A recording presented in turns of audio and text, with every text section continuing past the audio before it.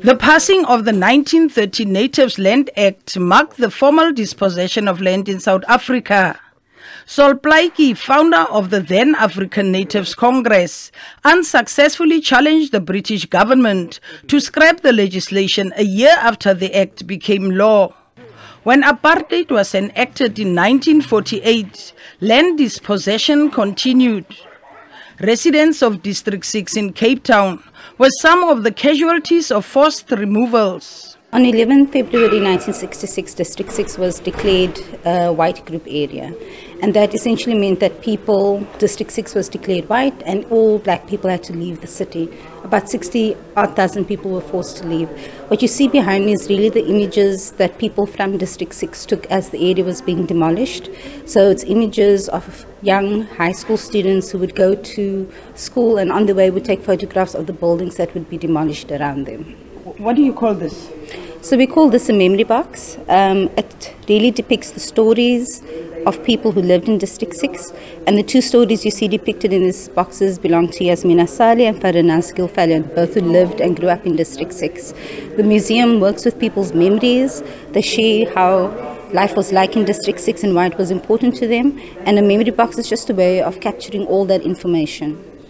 This is the house of Zubeida Hendricks, a 100-year-old District 6 beneficiary under government's restitution program.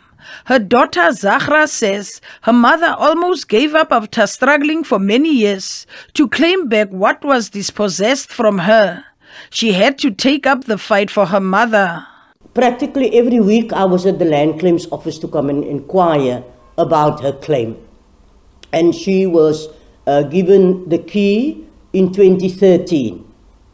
And then she was very, very happy to move back to District 6. That was her wish, to come back to District 6.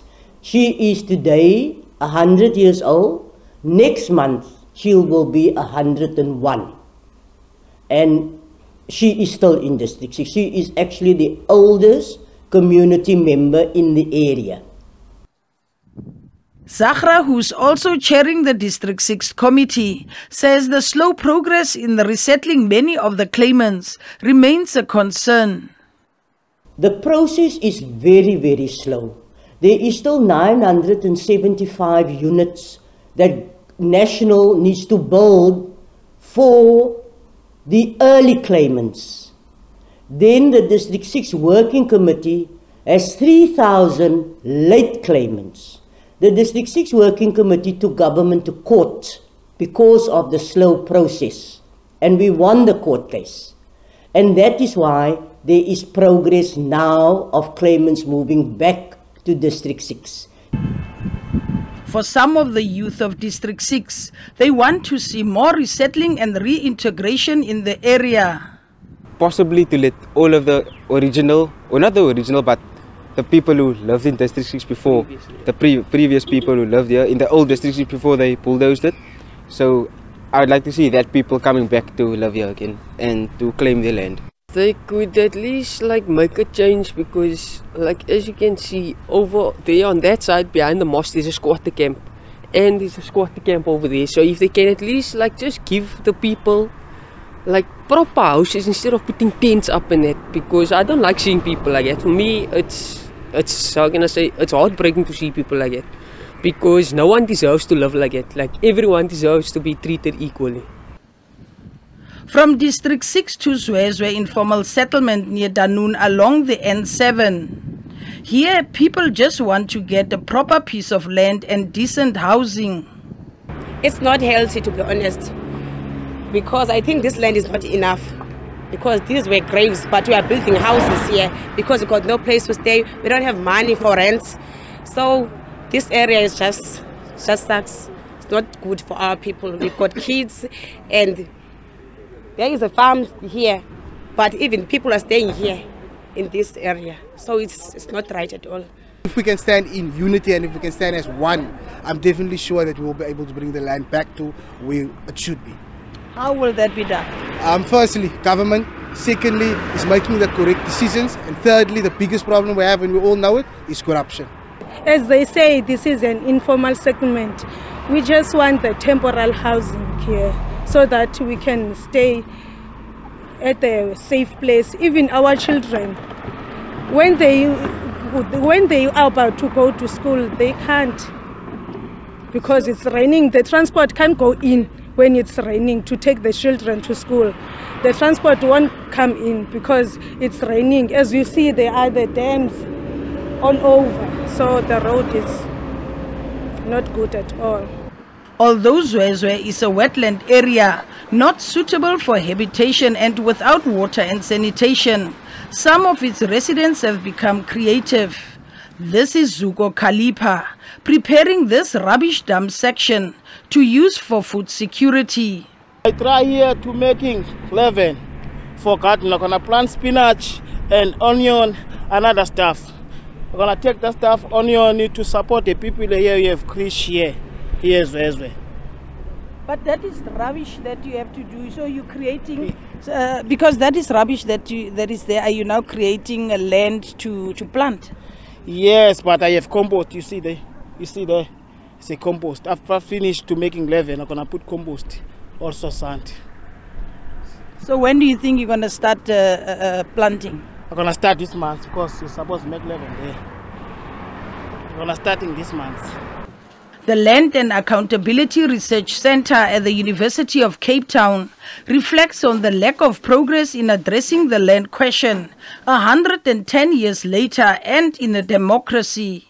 So looking back, I think the progress has unfortunately been quite slow, especially in the last 30 years. Despite the constitutional commitment to land reform and the fact that a land reform program is laid out in the Constitution, it consists of 3 steps. One is to secure the tenure of people. One is to redistribute the land, which is about changing the nature of ownership and who holds land in South Africa.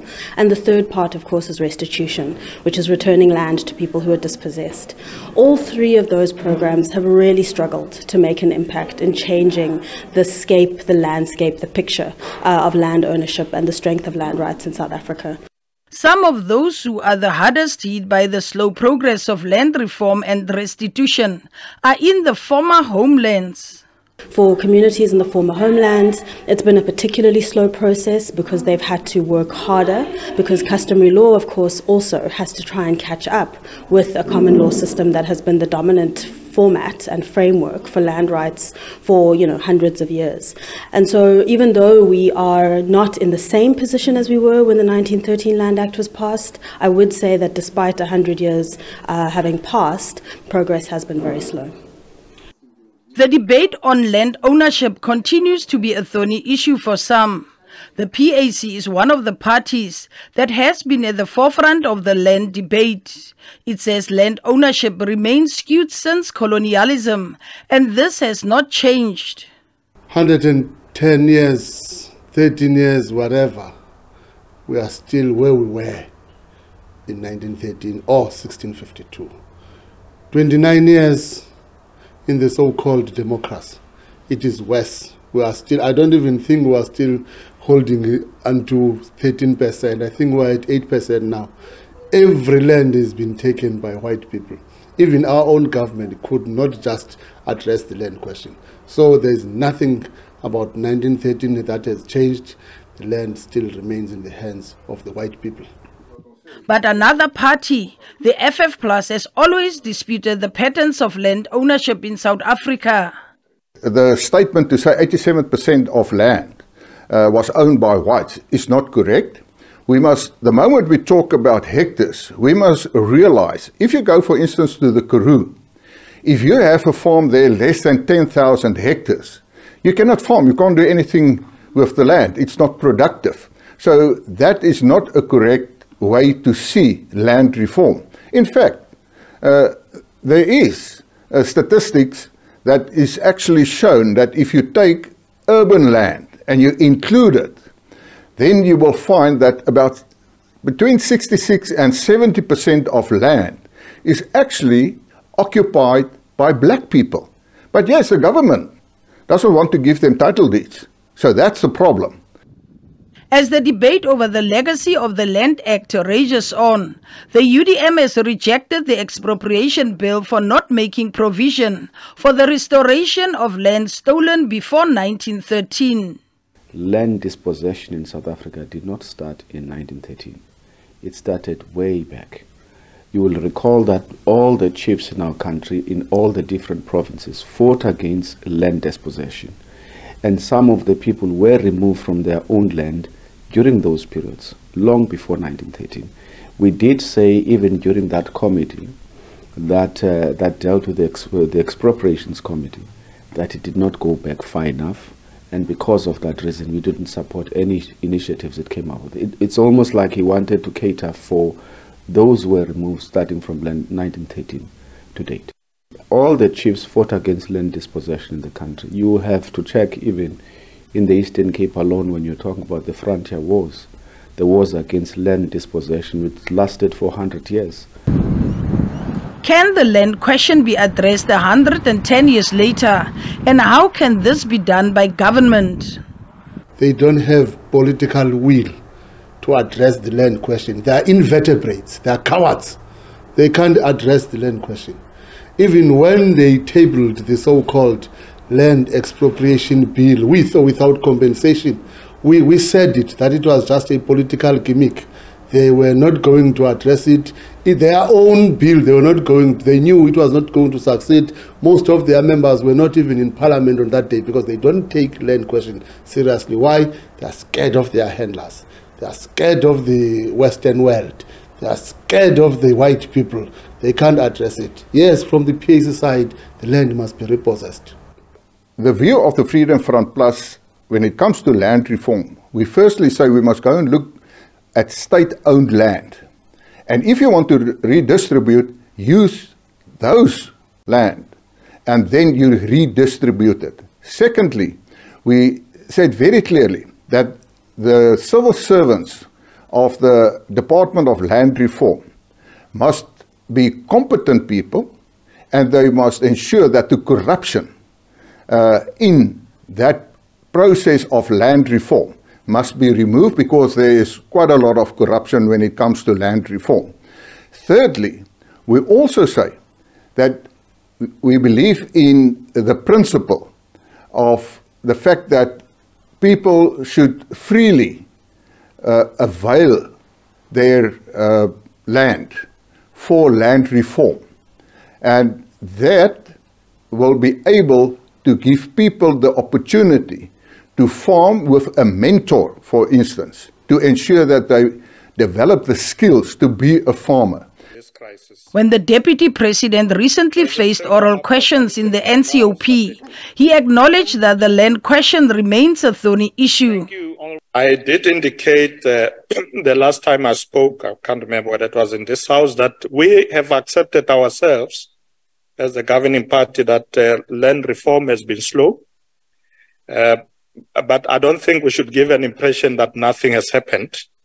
If you look at the figures out there, I won't quote most of them, but for instance, a total of 552,000 households have benefited from land reform programs, with 174,000 being female-headed households, 1,240 households headed by people with disabilities. 700,000 hectares of state land has been identified and distributed as early as 2020. So there is a lot, Honorable Member, that is happening. But you'll recall as well that as we get involved in land reform, redistribution and restitution, we are also doing transformation.